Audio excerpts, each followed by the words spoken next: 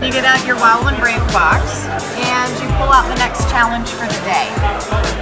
And then we're gonna go out and do it. This challenge involves hugging. Sometimes you just gotta jump in and do it. Excuse me, I'm doing a challenge. Can I give you a hug? Awesome, okay, so that's one down. When we're done with it, turn it over on the back and check the box with a little Sharpie that's already in our box. Awesome. And that's how you do a Wild and Brave box challenge.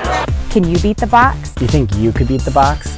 Find out if you can beat the box at hendrixcoaching.com/beat that box.